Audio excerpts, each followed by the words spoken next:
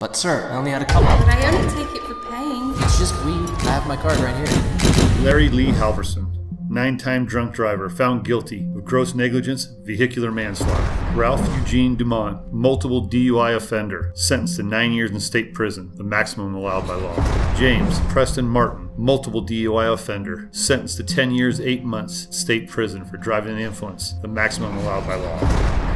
Welcome to the El Dorado County District Attorney's Office monthly webisodes, where this month we are featuring our vertical prosecution team. District Attorney Vern Pierson recognized El Dorado County had a major problem regarding driving under the influence and the people who are killed because of them. Sadly, El Dorado County ranks 5th worst in the state for drivers between the ages of 21 and 34 who were under the influence and killed or seriously injured someone. Even more shocking, El Dorado County ranked 3rd worst in the state for drivers under the age of 21 who were intoxicated and killed or seriously injured another person. I think we can all agree these numbers are not only tragic but staggering. That's why District Attorney Pierson applied for and received a grant from the Office of Traffic Safety to not only educate our youth through programs like Every 15 Minutes and distracted driving seminars in the high schools, but when necessary, a prosecution team comprised of an investigator and a deputy district attorney to take these complex cases, prepare them for trial, and present them to a jury. Oftentimes in DUI fatalities, it involves a stolen vehicle.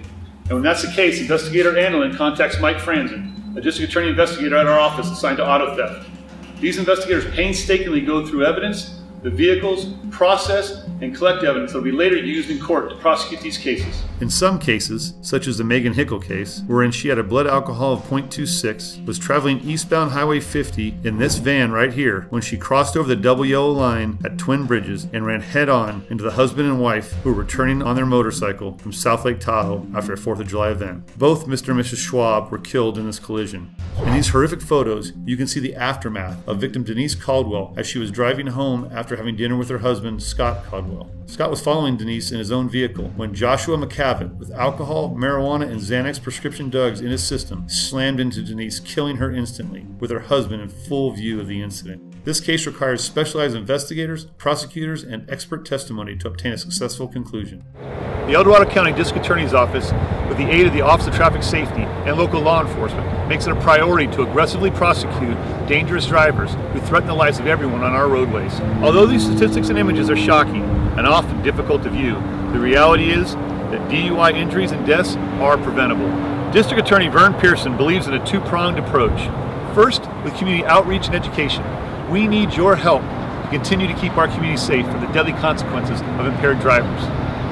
If good citizens, just like yourself, call and report suspicious activity, many of these impaired drivers can be taken off the road before they cause deadly consequences. Second, the El Dorado County District Attorney's Office is committed to the continued success of the vertical prosecution team in order to hold these violators responsible for their actions and keep our community a safe place to live, work, and visit.